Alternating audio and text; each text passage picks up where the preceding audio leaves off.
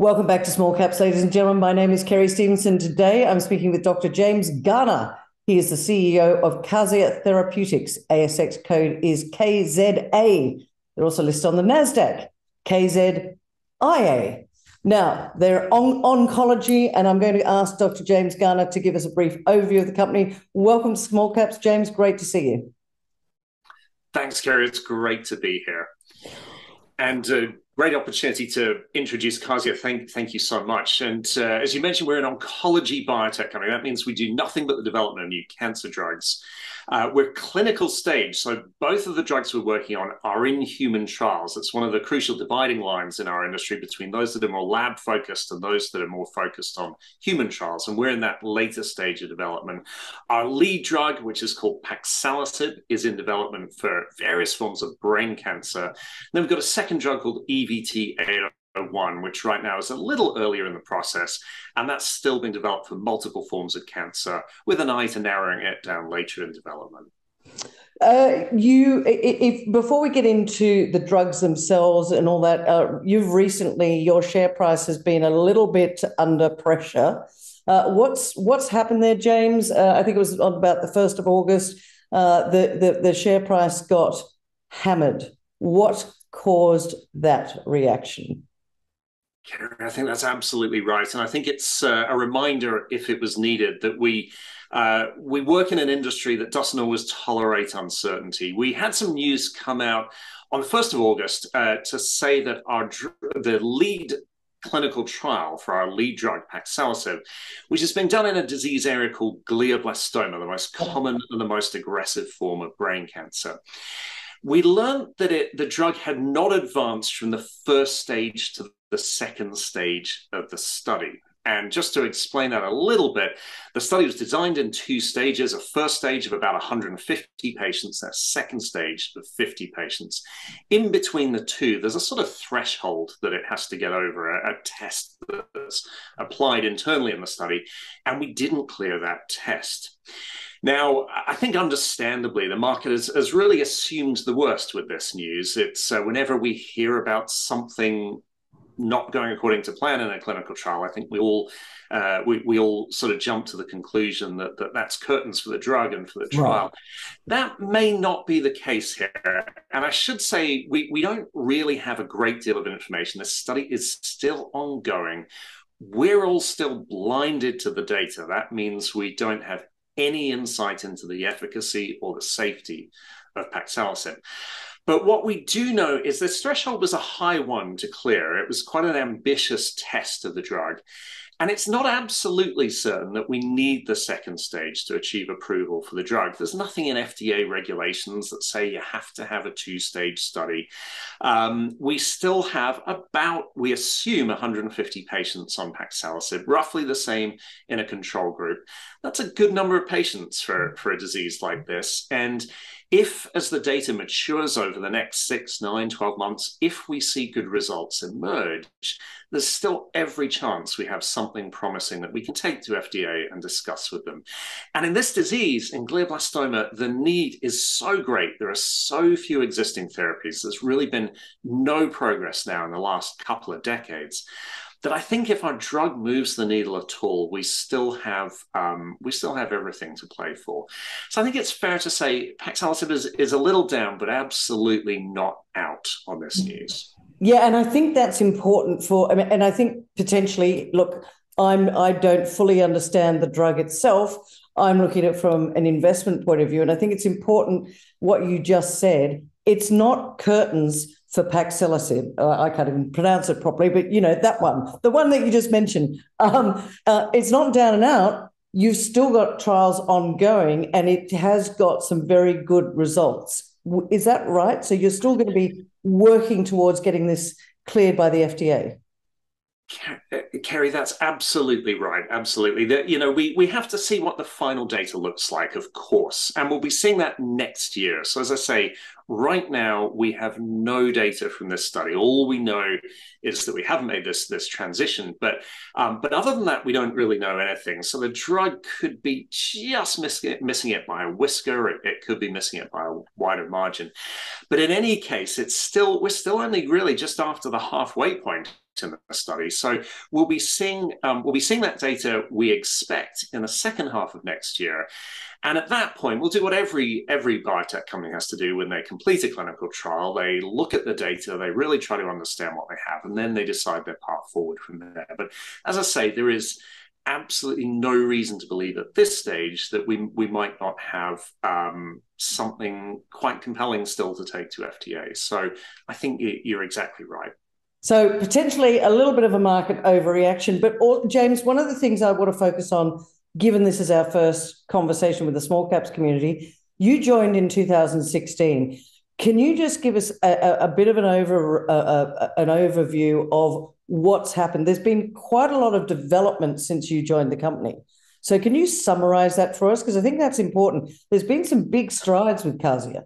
Yeah, Kerry. Well, thank you first of all. It feels like yesterday, but you're right. The company, in its present form, is now getting on for 6-7 years old, and we really set out to build a new company in Kazia.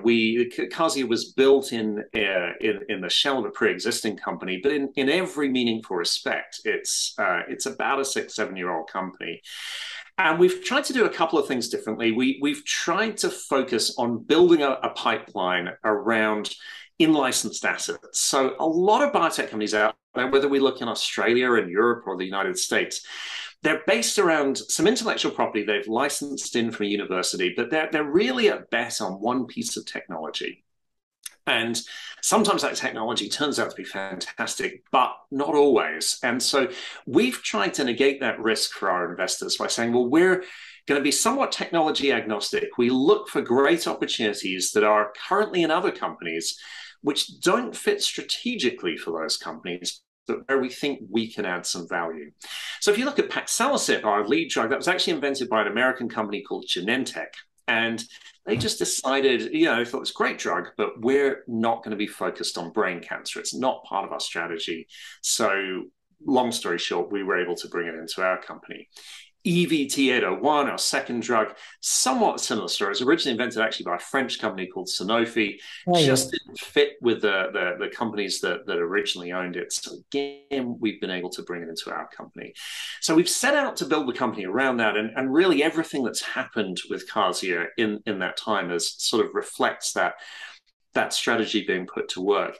The other thing I think that maybe distinguishes our company is that we work very much in partnership with researchers and academics and clinicians and investigators. We're, if you like, a virtual company. So we don't spend huge amounts of money designing our own clinical trials and running that and building huge amounts of infrastructure in our company. We're a very lean organization. We work with some of the top cancer centers in the world, places like Memorial Sloan Kettering Cancer Center in New York, Dana-Farber Cancer Institute in Boston. Really, really top-class cancer centers to move our drugs forward. And so again, it just gives us access to both a portfolio of drug candidates and expertise that we could never hope to have in-house. Does that mean that you're further advanced than some of the other biotech companies out there in terms of your drugs and drug development? Yes, I think that would be fair to say. It means we short-circuit a good part of the process. So again, just very briefly to illustrate this with paxalisib, best guess, there's probably something like about $40–50 million spent on this drug before it came into our possession.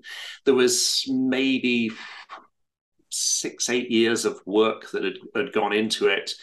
And that work had come from, this enormous medicinal chemistry team in Genentech, one of the most successful oncology drug developers in the world. For us to do all that work ourselves, to do all this from scratch would have taken forever. It would have required huge investment and would have been failure prone. So we really leapfrogged all that and if you like, sort of inherited all that investment from the company that originated the drug. So it does mean we can cut to the chase a little bit, because clinical trials are ultimately where the economic value of a drug is right. Yeah. So and that's where you're at the moment with paxalisib, is that? That's where we focus. That's right. So what's the news going forward? The market smashed you badly. I think possibly unfairly, but I'm not here to do your own research, ladies and gentlemen, absolutely. But perhaps they focus more on the negative than the positive. What are the next steps? Where's the value creation from now? Not just for paxalisib, but for some of your other products development. Kerry, look, thank you. And look, I think the bottom line with GBM Agile, our lead clinical study, the one where we had this this setback at the beginning of August. As I say, that study's still ongoing. We still expect to see final data second half of calendar 2023. So in some respects, not much has changed. We're going to see the results next year. And as I say, like everybody, we see what that looks like. So that study, as I say, is very, very far from out of commission. But in the meantime, we've got 7 other clinical trials of paxalisib ongoing. Uh-huh. And each of these, by and large, are in slightly different areas. We haven't just put all our bets on one disease. We're looking at a whole range of different brain cancers. And so that as these trials progress in parallel to the GBM Agile study, we're going to learn more and more about the drug and start to open up more and more opportunities where it might be used. And there are 2 that I think right now are looking really exciting. One of those is childhood brain cancer, and particular disease called DIPG. Everybody hates all the acronyms we have in our industry. The disease is, the full name is diffuse intrinsic pontine glioma, which is why everybody just calls it DIPG. But this is a horrible disease that affects young kids, and it's incurable, and there's no FDA-approved drug treatments. And we've got some really good data emerging, a lot of it led by Australian research, which really shows our drug, particularly in combination with another drug, may well be able to move the needle here.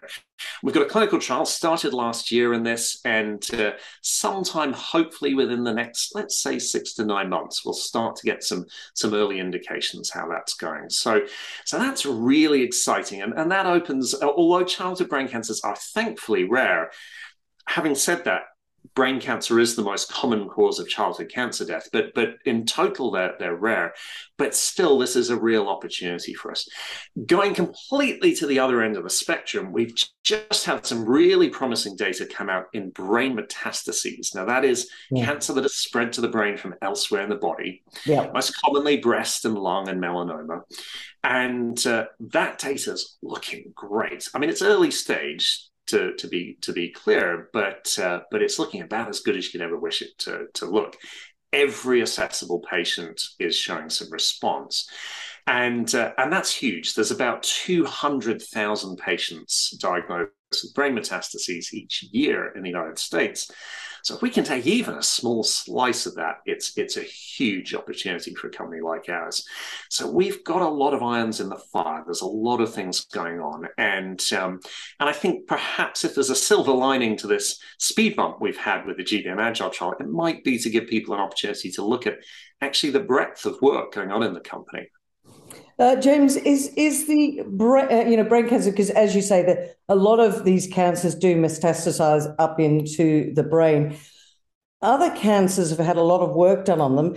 Has brain cancer had the same amount of work done to them, or is Kazia Therapeutics leading the way in terms of saying, guys, this is a real issue, and if we can crack the code here, there's a massive market there? And I'm not saying that in a glib way. I'm just saying more attention needs to be paid. Kerry, I couldn't agree more. I think this has been a really neglected area historically. And what we would call primary brain cancers, that's brain cancer that starts in the brain, which includes things like glioblastoma and these childhood brain cancers. Historically, big drug companies have tended to think this was a smaller market. They said, well, let's go after lung cancer, breast cancer, bowel cancer. These are huge. And so only really now, literally within the last few years, I think people are starting to turn their mind to brain cancer. Brain metastases, to be honest, it's really just been a case of people thought, well, it's just too difficult. Once people get brain metastases, we've lost the fight. The best answer is palliative care, which I think is a terribly fatalistic way to think about these things. But again, we're just starting to sort of learn why we haven't been more successful in the past, and we're starting to see promising results, like some of the data we've been seeing with paxalisib. So I think, again, the tide is changing. I often say that in our industry, everything is impossible until somebody does it. When I was training, everybody thought metastatic melanoma was the end of the road. It was send people home to spend their last few weeks with their families. We've now got great drugs that make a huge difference in metastatic melanoma. The course of that disease is transformed, and we would love to be part of a story that does that in brain cancer. James, I want to know how you went from, I guess, being a doctor and treating people to becoming the CEO of Kazia. What was it that you looked at and said, I think that this is a massive opportunity? Well, Kerry, I think so many of us sort of start out a career in medicine, and then you become a doctor, and then you really decide what kind of doctor you want to become. Yeah. And I think one of the things that really struck me is that even as an oncologist, as an orthopedic surgeon, as a general practitioner, you see your patients one by one, and you can make an enormous difference in their lives individually. Both my parents were general practitioners, but it's you're right there at kind of the front line. Working in drug development, as I've ended up spending most of my career doing, potentially your work is at a very, very different level of abstraction, but it has the potential to change the lives of hundreds, thousands, tens of thousands, even millions of patients. And so I've certainly never viewed what I do now as anything different from what I set out to do when I first set foot in medical school all those years ago. But it just feels like I've been able to make a bigger impact doing the work that I do than I used to do when I was in the hospital. Well, I can hear your passion. Now, listen, before we run out of time, a couple of things I want to ask you. First of all, it's the Pediatric Priority Review Voucher. I think that's what it's called. Talk to me about that, because have you guys been awarded a voucher, or what's going on there? Kerry, we haven't yet got the voucher itself. What we have got is something called Rare Pediatric Disease Designation from FDA, which is itself not easy to get, but we have that. And that entitles us to apply for the voucher. So it's sort of the price of admission, if you like, but we haven't yet got the voucher. Now, the voucher we stand to get if we can get our drug approved for childhood brain cancer. And the way the scheme works, it's something that the US put in place about 10 years ago, and it's an out-and-out incentive. The idea is it encourages companies to develop drugs for rare diseases like childhood brain cancer. And if we are successful in getting our drug approved for childhood brain cancer, we get this priority review voucher. And what it essentially does is it entitles the bearer to get 6 months off the review time of any new drug. It's a bit like an upgrade from economy class to business class on a flight, if you like. And the key thing about these is they're tradable. We don't have to use it. We can sell it to another company. The going rate today is $110 million US. So we haven't got the voucher right now, but if we get it, we can sell it, and that's about what we would expect to get. So how's that? Sorry to interrupt you. How's that tradable? Isn't it? There's a secondary market there. So there's a couple of investment banks in the US, needless to say, that do a lot of this. Some of it's negotiated company to company, but there's effectively brokers that trade these vouchers, fairly specialized trade. But for a big pharma company that's about to launch a drug that might sell $2 billion a year, if they can get it approved 6 months earlier, well, that's worth $1 billion to them. That's a lot of money. So paying $110 million to buy our voucher would be a no-brainer. And so it's actually quite a clever incentive scheme, and it's one where, as I say, we haven't got the voucher yet, but we're sort of in the game to get one if we get approval in childhood brain cancer. Well, there's 10 hurdles in a hurdle race. You probably cleared the first 7, do you reckon? Well, look, I think that's probably not a bad way to look at it. It's and as we see some of the data come out, we'll see how we go with the remaining ones. James, I would love to get you back on the program again. I really do think that we need to talk to you as you move down the chain. You've done so much work. But let's wrap this up in a bow, because I think it's important. As I said right at the start, early August, there was a little bit of nervousness in the market, potentially unwarranted. People got a little bit fearful. And that's what happens. Sometimes markets overreact. So let's wrap this up. Give us 3 reasons why you think that the community should be sitting up and taking notice of KZA right now. Thank you, Kerry. Well, look, 3 things. Firstly, diversification. We never were an all or nothing bet on one drug, one clinical trial. We've got 9 clinical trials going on across 2 drugs, multiple disease areas, a lot of irons in the fire, a lot of opportunities to win. Second, we're late stage. We're not one of those companies where everything's happening in the lab and it's in mice. We're in human trials. We're getting data from a pivotal study next year. We'll have multiple other study readouts between now and then. Things are happening and we're at the pointy end of the game. And then finally, I would say huge opportunities here. Even glioblastoma, which is considered a relatively rare cancer, everybody estimates this at about $1.5 billion a year in terms of commercial opportunity. When we look at a disease like brain metastases, easily 10 times that. So some really big prizes to win here if we're successful in what we're trying to do. Well, let's hope it's not an if. Let's hope it's a when. You heard it from Dr. James there. Look, one of the things James Garner was 9 clinical trials.